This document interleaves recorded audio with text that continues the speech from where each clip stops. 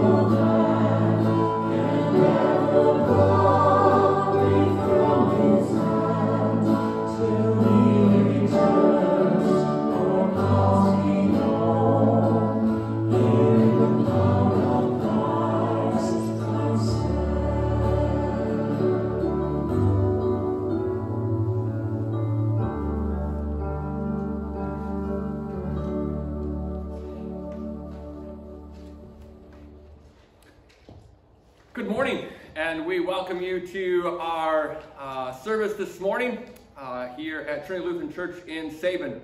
And before you start wondering what happened to Pastor's face, he decided he should, since he's a big YouTube star now, that he had a little work done on his face. My mother-in-law said that I could say I'm from Hollywood now because I've had some work done on my face. But no, in all seriousness, I had a little skin cancer. And so I had that removed on Thursday and got stitched up. So thank you for all of your prayers, and we will begin our worship. And so we sang our first hymn, In Christ Alone, and so we will begin with our invocation. And we begin in the name of the Father, and of the Son, and of the Holy Spirit. Amen. I love the Lord because he has heard my voice and my pleas for mercy. Because he inclined his ear to me, therefore I will call on him as long as I live. The snares of death encompassed me. The pangs of Sheol laid hold on me. I suffered distress and anguish. Then I called on the name of the Lord. O Lord, I pray, deliver my soul. We come before our Lord, confessing our sins and seeking his forgiveness. Let us take a moment of silence now to reflect on our sinful nature and just our need for our Savior.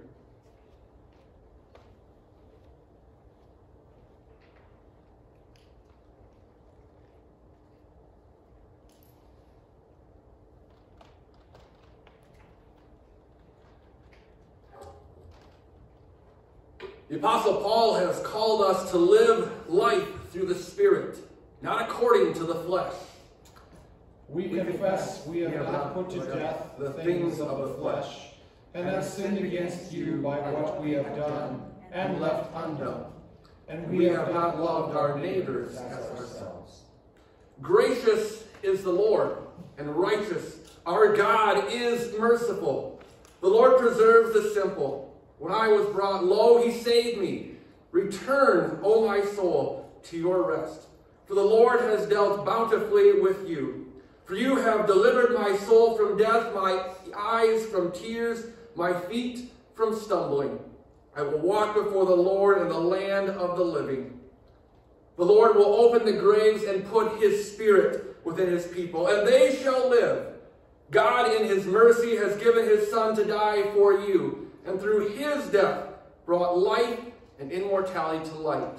And as a called ordained servant of Christ, and by his authority, I therefore forgive you all your sins. In the name of the Father, and of the Son, and of the Holy Spirit. Amen. The Lord be with you. And also with you. Let us pray. Almighty God, by your great goodness, mercifully look upon your people, that we may be governed and preserved evermore in body and soul. Through Jesus Christ, your Son, our Lord, who lives and reigns with you in the Holy Spirit, one God, now and forever. Amen.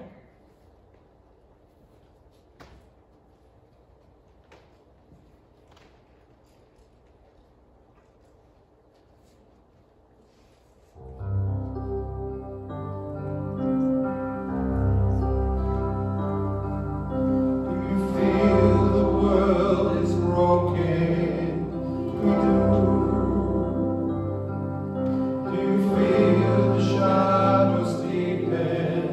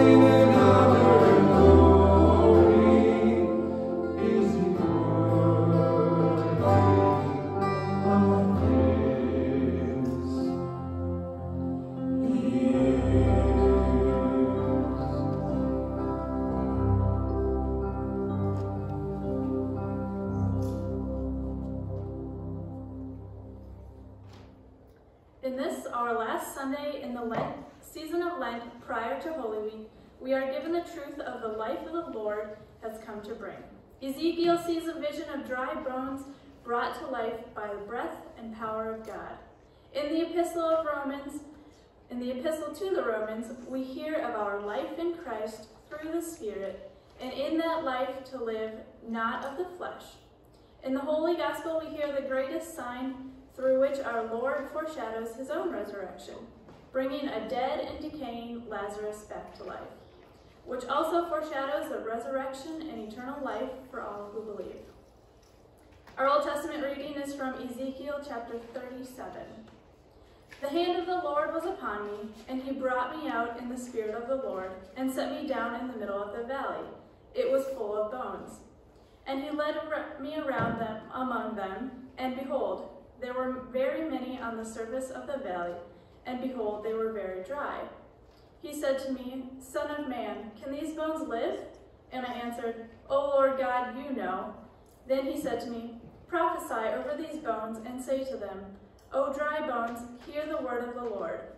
Thus says the Lord God to these bones, Behold, I will cause breath to enter you, and you shall live. And I will lay sinews upon you, and will cause flesh to come upon you, and cover you with skin, and put breath in you, and you shall live, and you shall know that I am the Lord.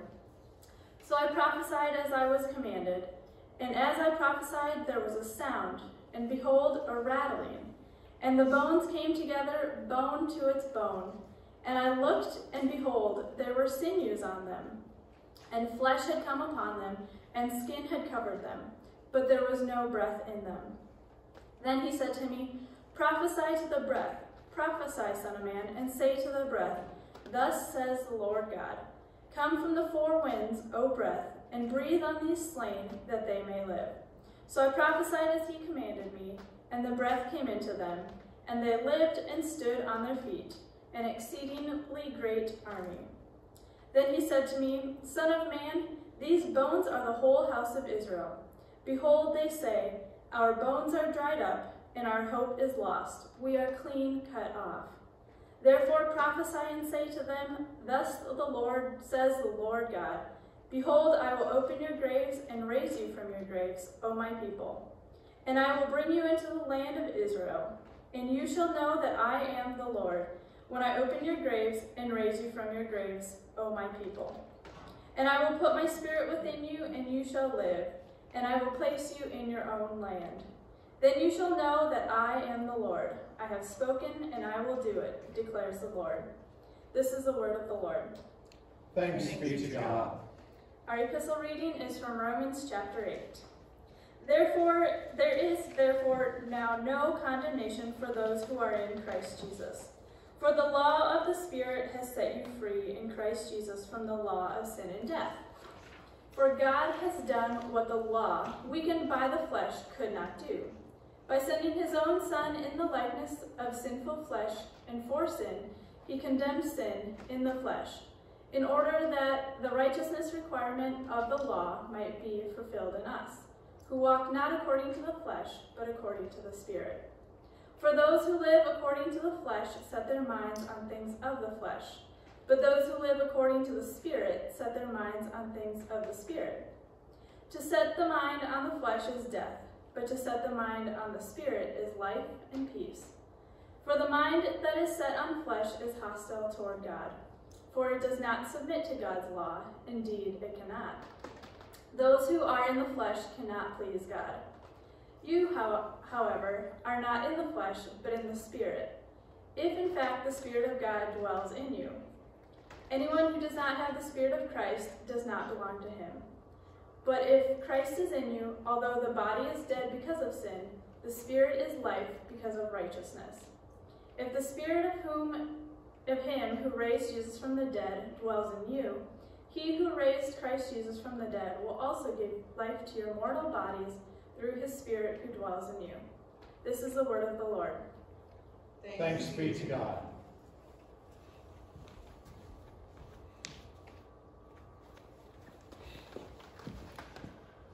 Good morning out there, all children and children at heart as well. I brought with me this morning a bottle of tears. This is my tear bottle here. And David in a psalm asked God to put his tears in a bottle. And no, these are not real tears, they're just water. But I want us to think about, do we ever cry? Do you ever cry out there? Raise your hand if you have ever cried. Oh, I see. Raise your hand. I know you've cried. Okay. We have all cried. And sometimes, why do we cry? Well, sometimes we cry when maybe we fall down and skin our knee. Or maybe we cry because our feelings have been hurt. Our brother or sister took something that was ours and we got mad. Maybe you got a shot. Pastor cried this week when they were sticking needles in, giving me shots, and it was hard. It hurt. Maybe we've cried when a friend of ours leaves or a loved one has passed away. We all cry. And did you know that Jesus cried too? Jesus cried a couple times throughout Scripture. He cried when he was praying. He cried when he saw Jerusalem and what it had become. But in our reading in just a little bit, we're going to hear about how Jesus wept. Jesus cried when he learned of his good friend Lazarus, who had died. And as Mary and Martha, the brother or the sisters of Lazarus, are crying, Jesus had compassion on them and was deeply troubled by it and cried. And isn't it good to know that we have a Savior who goes through the same emotions that we do, understands what it's like to be sad and to cry? Jesus cried too. And so it's comforting to know that we have a Savior who can relate to us, but also a Savior who can comfort us. And so when we are sad, maybe we're sad because we've been away from our friends for a while now as we've been away from school. Maybe we miss our teachers. Maybe we miss being at school. Maybe not quite yet, but maybe you will. But Jesus can relate. Maybe he's crying as well. And so Jesus and God know about our tears, and they cry as well. But as we will hear today, Jesus comforts us. He walks beside us and gives us the knowledge that he is with us. And so when we are sad, know that you are not alone, that Jesus is with us and he comforts us. And hopefully that can give you some comfort as we continue with this shelter in place, this new reality that we are in. And we pray that soon we will be together with our friends, together with our congregation. And so let us pray. Gracious Heavenly Father, we thank you for just relating to us, crying with us, knowing that when we are sad, you understand what it's like to be sad. And just remind us that you are with us. You will comfort us, and you will walk beside us. And we will get through this together. It's in your name we pray. Amen.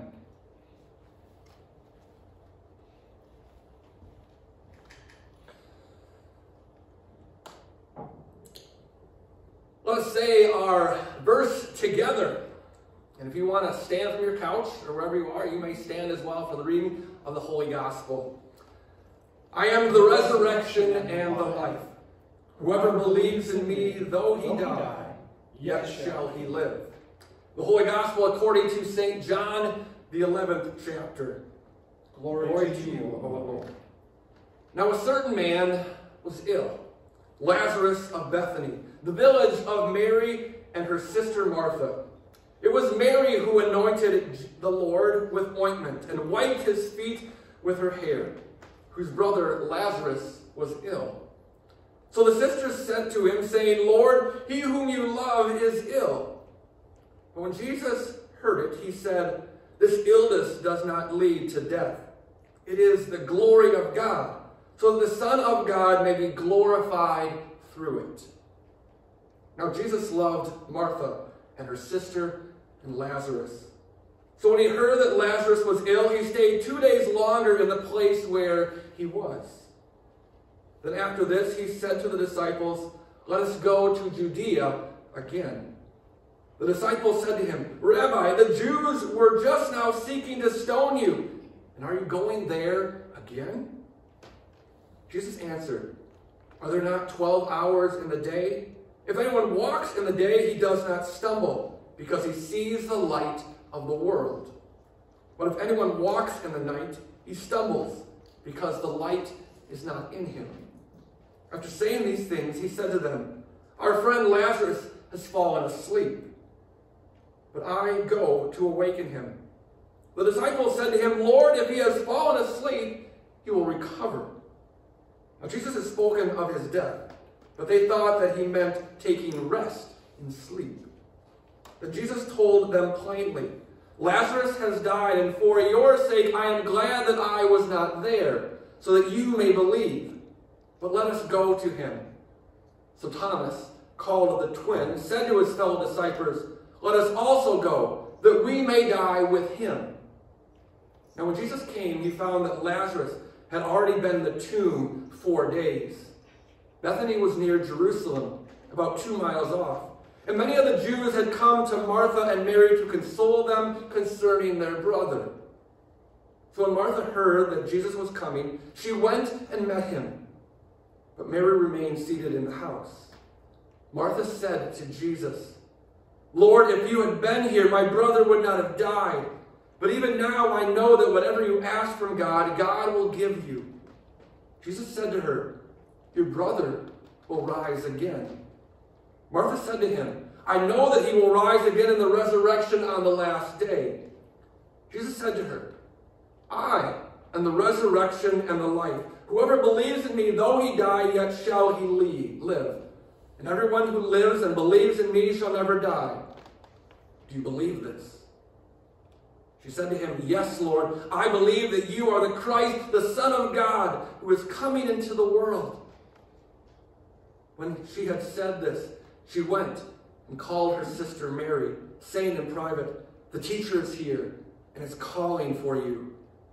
When she heard it, she rose quickly and went to him. Now Jesus had not yet come into the village, but was still in the place where Martha had met him. When the Jews who were with her in the house, consoling her, saw Mary rise quickly and go out, they followed her, supposing that she was going to the tomb to weep there. Now when Mary came to where Jesus was and saw him, she fell at his feet, saying to him, "Lord, if you had been here, my brother would not have died."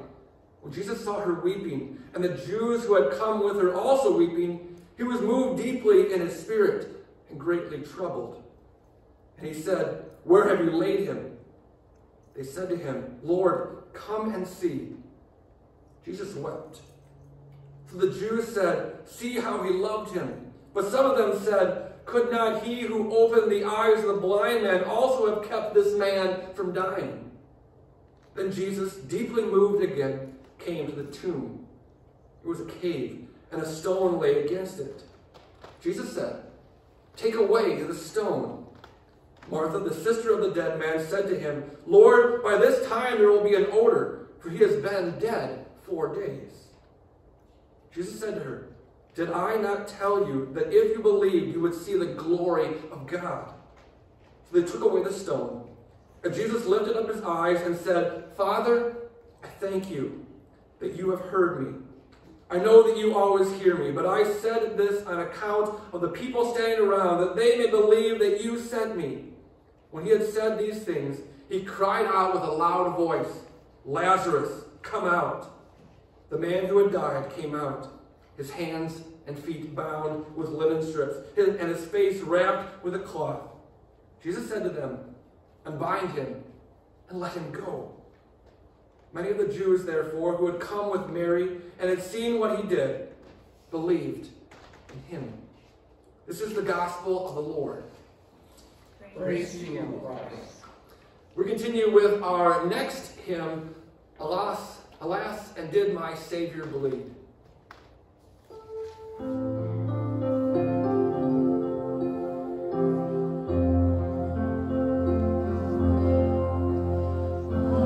Alas, and did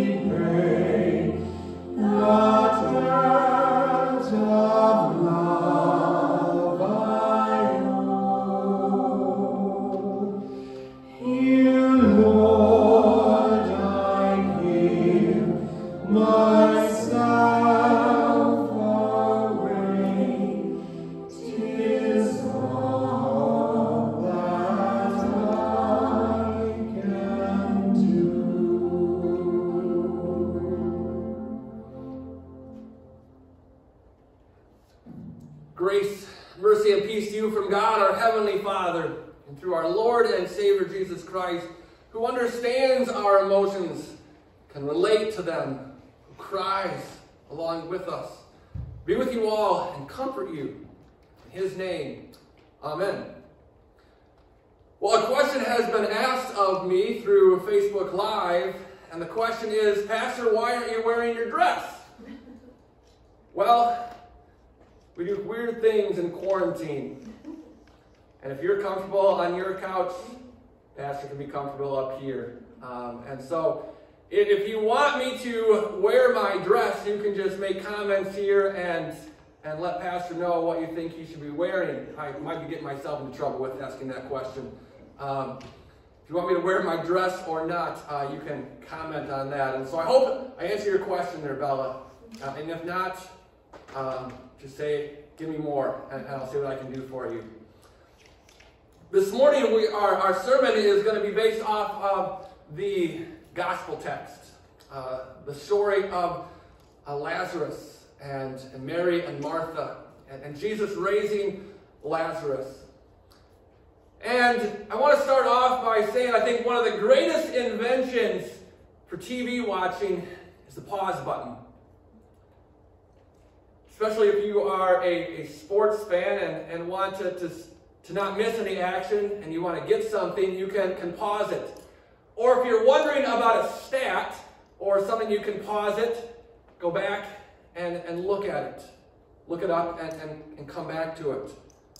Or you can reflect on something. Maybe you're watching a show and something profound comes on and you want to think about what it is or what might happen, and so you push pause. You can reflect on it and you can ponder it. And that's what I want us to do this morning with our text from the gospel reading from John's gospel and the story of Lazarus rising. Pushing pause. Pausing for a moment and enter more deeply into what is happening in this text. I want us to pause the story to begin with. We hear that the word comes to Jesus about Lazarus. Martha and Mary sent it to Jesus, knowing that he could probably do something about it. They believe that he is the Son of God, and that he could do something to help their brother.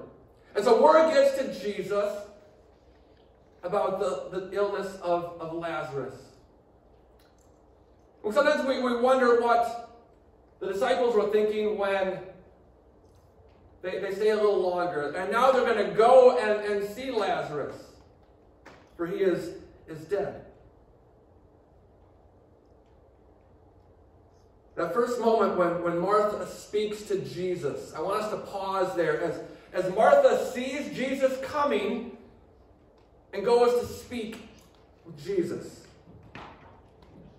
The story becomes not about the rising of Lazarus, but about Martha. What does Jesus do to Martha?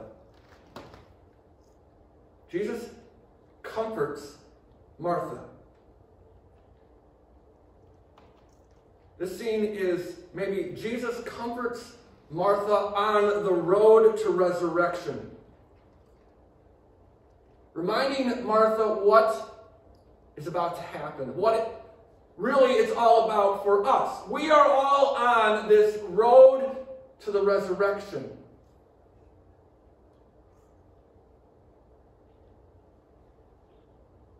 So now, Jesus knows that Lazarus is dead. And now he appears. And Martha here is sad, sorrowful, weeping that her brother has been dead now 4 days. They have laid him to rest. And they are mourning him. And so now Martha comes to Jesus. She's standing there on the road with Jesus, looking to the past, looking to the future, wanting to be anywhere but here. wishing she could be somewhere else. Martha knows that if Jesus had been there, her brother would have lived. Martha knows that I know that he will rise again in the resurrection. She understands this. It's not the end. There is something better to come. But what could have been and what will be done did not change or cannot change what is going on right now. Martha's brother is dead. Jesus was late, and her life is filled with sorrow. This moment for Martha, I think, is familiar for us. It is where we spend most of our lives on this road to the resurrection. When we look at the past, we know what could have been. When we look to the future, we know what will be for us in Jesus. But it's the now that we wrestle with. It's the now that we stand in, the now of suffering, of pain, of sorrow. What could have been and what will be does not change what is going on right now, presently in our lives. And this is where we're at today. We are in the midst of suffering in the world. Fear of the COVID-19 virus. Being in isolation. Hearing the stories of the hospitals where doctors and nurses have to choose whether a patient lives or doesn't because they are short on ventilators and supplies and staff and beds. There's the fear of being alone, dying alone. People wondering how their loved ones are doing. There's great suffering going on in the world. People are losing loved ones. People are in isolation. People are in fear.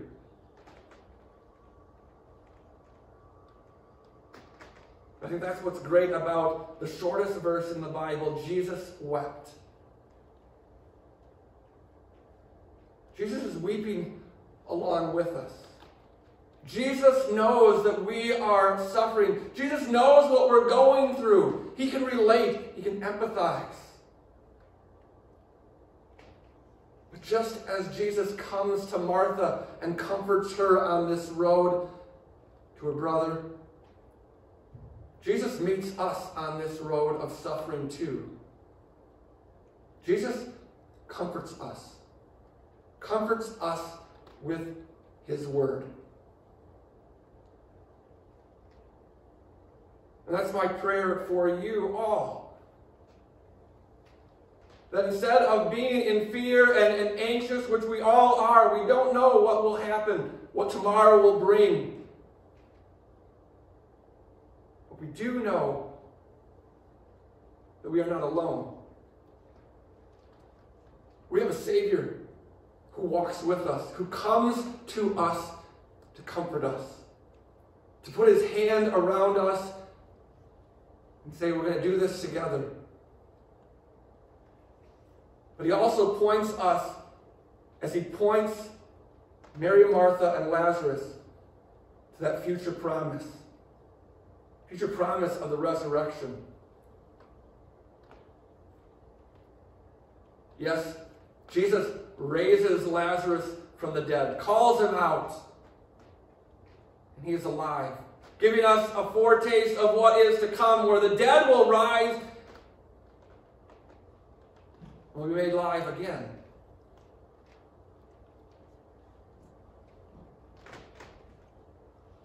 But till then, we still live in a sinful world. But we do have a hope. A hope that Jesus is the resurrection and the life. And if you believe in him, you shall not perish. You will have eternal life with him.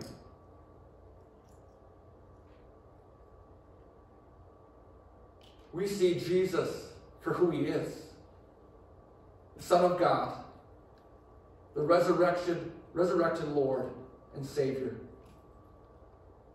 Who defeated death. And on that third day, that tomb was empty, and he walks out. Take comfort in knowing, one, that Jesus understands what we are going through. He weeps along with us. God mourns his fallen creation as well. But also realize that he never gave up on us, which is why Jesus came into this world, so that we can be together with him again in a creation that God intended his creation to be, in harmony. Free from suffering, free from pain, free from stitches, free from death.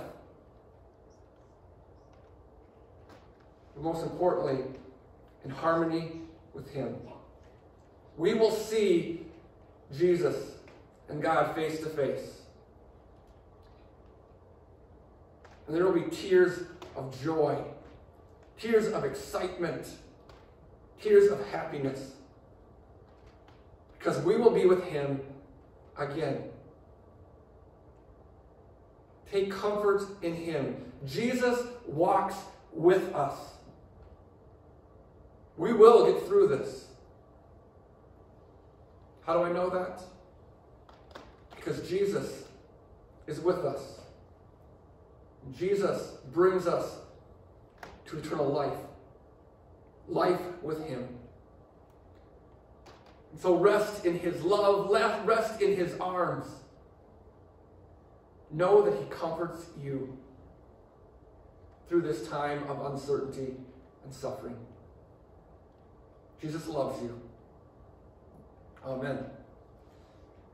We now continue in our service by joining together in singing our next song, My Heart is Filled with Thankfulness.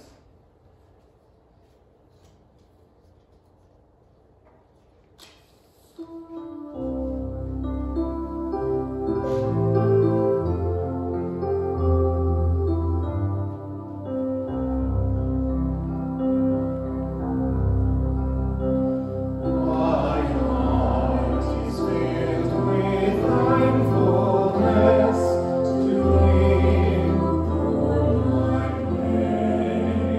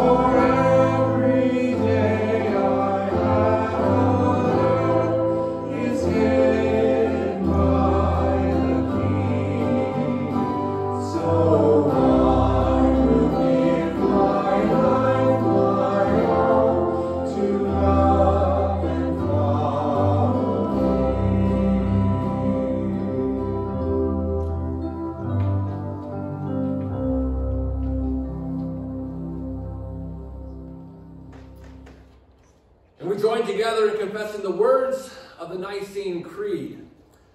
I believe in one God, the Father Almighty, maker of heaven and earth, and of all things visible and invisible, and in one Lord Jesus Christ, the only begotten Son of God, begotten of his Father before all worlds, God of God, light of light, very God of very God, begotten, not made, being of one substance with the Father, by whom all things were made, who for us men and for our salvation came down from heaven, and was incarnate by the Holy Spirit of the Virgin Mary, and was made man, and was crucified also for us under Pontius Pilate.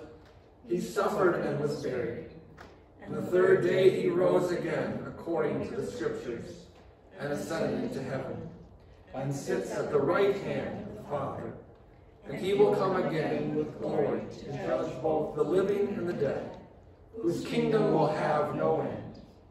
And I believe in the Holy Spirit, the Lord and giver of life, who proceeds from the Father and the Son, who with the Father and the Son together is worshipped and glorified, who spoke by the prophets. And I believe in one holy Christian and apostolic church. I acknowledge one baptism for the remission of sins, and I look for the resurrection of the dead and the life of the world to come. We join together in the prayers of the church. The resurrection to eternal life has come to the world in Christ Jesus. Now let us pray for the deliverance of all who belong to Christ by faith, and for all for whom he died and rose again. O God, as you created everything out of nothing by your mighty word, so you have brought resurrection and eternal life to light by the mighty command of your Son, Jesus, who went through death and emerged victorious over death. Help us to learn from Ezekiel's vision that death comes when we lose faith and the life we gain through the Spirit. Receive our praise and thanks for your gift of eternal life. Help us to live as your resurrection people, bringing the might of your word to all. Lord, in your mercy, hear our prayer. O God, help us continue to recognize our sin, our need for repentance, and our dependence on our Savior. Help us learn from Paul's letter to the Romans to continually put to death those things of the flesh that lead us astray, that we may be fed and led by your life-giving Spirit. Lord, in your mercy, hear our prayer. For the sake of your word, by which you cause repentance and faith to issue from human hearts, guide the leaders of nations, communities in our world to pursue ways of peace and tranquility among people, that your word be preached for the salvation of all. We pray, Lord, for all those who've been affected by the COVID-19 virus, those who are hospitalized, those who are quarantined at home, and for the leaders who are acting to get help to those in need. Be with the doctors, be with the nurses, and all those who care for the sick. And Lord, be with us all. Give us that comfort that only you can give. Lord, in your mercy, hear our prayer. Comfort and heal all those who are sick and infirm, disabled or troubled. Breathe your life-giving Spirit into all in need, that hope, comfort, and peace in you may be theirs. Remind us that our ultimate healing is in the resurrection of the dead and the life everlasting. Lord, in your mercy, hear our prayer. And into your hands, O Lord, we commend all for whom we pray, trusting in your mercy, O Father, Son, and Holy Spirit, one God, now and forever. Amen. We join together in praying the prayer our Lord has taught us to pray in the Lord's Prayer. Our Father, who art in heaven, hallowed be thy name. Thy kingdom come, thy will be done, on earth as it is in heaven. Give us this day our daily bread, and forgive us our trespasses, as we forgive those who trespass against us. And lead us not into temptation, but deliver us from evil. For thine is the kingdom, and the power, and the glory, forever and ever. Amen. And now receive our Lord's benediction. The Lord bless you and keep you. The Lord make his face shine on you and be gracious to you. The Lord look upon you with his favor and grant you his peace. Amen. We conclude with our final hymn, My Hope is Built on Nothing Less.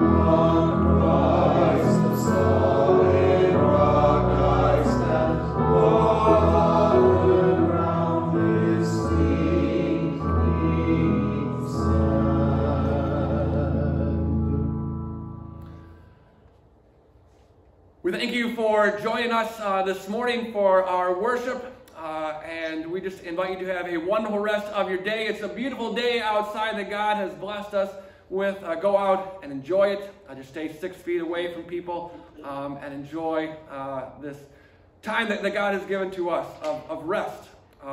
And know that He comforts you. He is with you every step of the way, and just take comfort in His Word. And so this week we'll continue with our daily devotions and outtakes and worship service, and have a blessed rest of your week. And so we'll see you real soon. God's blessings.